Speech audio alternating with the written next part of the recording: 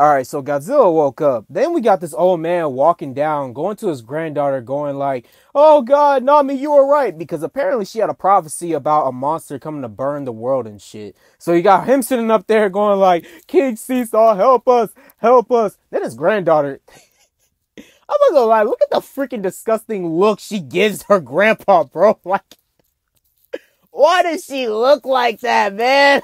Alright, then after that, you got Godzilla just walking around and everything, and I'm not gonna lie. So you see this building, right? I'm not gonna lie. Of course, you know, he's a monster. He's gonna go ahead and just smash the building, but why? Like, I look at this scene and just think, like, bro was stomping on this building like as if Captain Levi was stomping on Aaron's face during that court session. Like, bro, is you good? You really thought this man was Aaron Yeager for a minute, and he just fucking stomps the shit out the building, and then afterward, bro just sits up there, he roars, he's all like, "Yeah, fuck that building." Like, bro, like, are you okay? Like, he stomped the fuck out this building like as if the building done something to him. Like, dude, it was only one building and you sat there and went all aggressive for nothing. Like, come on, bruh. After Godzilla's done beating up the building, he sits up there, he continues his journey. But then afterwards, you start to see something coming out the ground. And I'm not gonna lie, as a kid, I was very curious because I was wondering, oh, which monster coming to fight the king of all monsters, you know?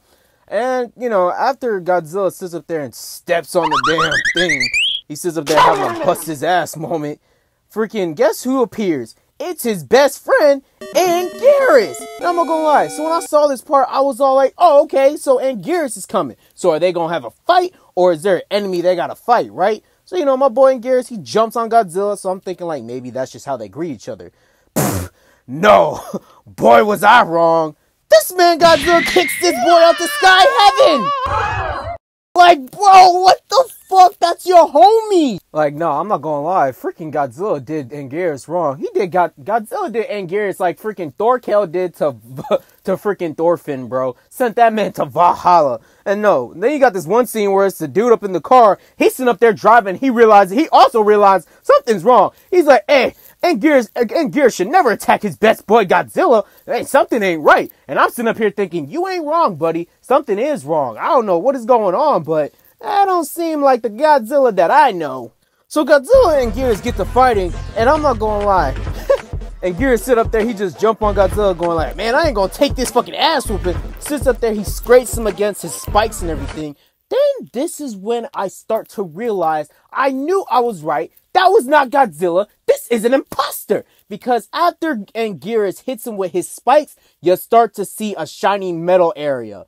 And I'm not gonna lie, I think that's when my boy Anguirus started to realize something was up. Because he sat up there, he's like, you're not Godzilla. And I'm not gonna lie, bro, I know they had to get this reference from Dragon Ball Z. Because the way how this man Godzilla was ready to scrap, bro pulled that perfect cell technique pose. He sat up there, he said, huh, I'm perfect cell up in this bitch. And he's like, let's go, watcha! So these guys start to fight and everything.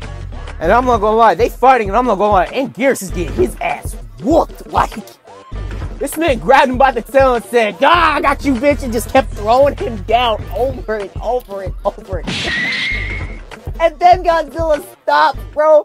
Oh my god, I'm not gonna lie. This is probably the most disrespectful thing I've ever seen in, like, kaiju history.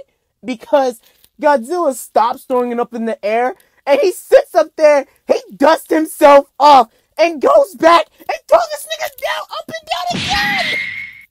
Like, no! What the fuck, bro? Like, that's so actually genuinely disrespectful. Bro literally took a pause, dust himself off, just to throw him some more.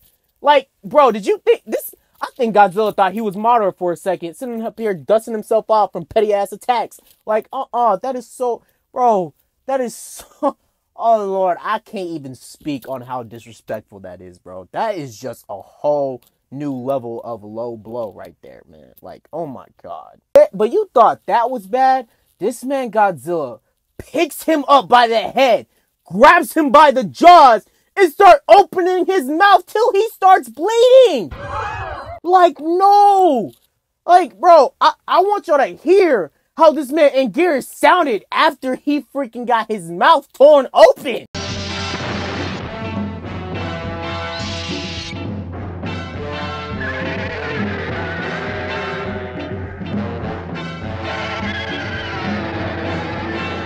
Like, bro, this man Godzilla thought he was King Kong for a minute. But no, that was just so damn bad, man. Like, my boy Anguirus sat up there, got the freaking step in, and just sat up there and passed out to the side. Then Godzilla just sits up there roaring victory, and then just continues on his journey like nothing happened. Like, oh my god, man, what the hell? That's just some downright disrespectful shit.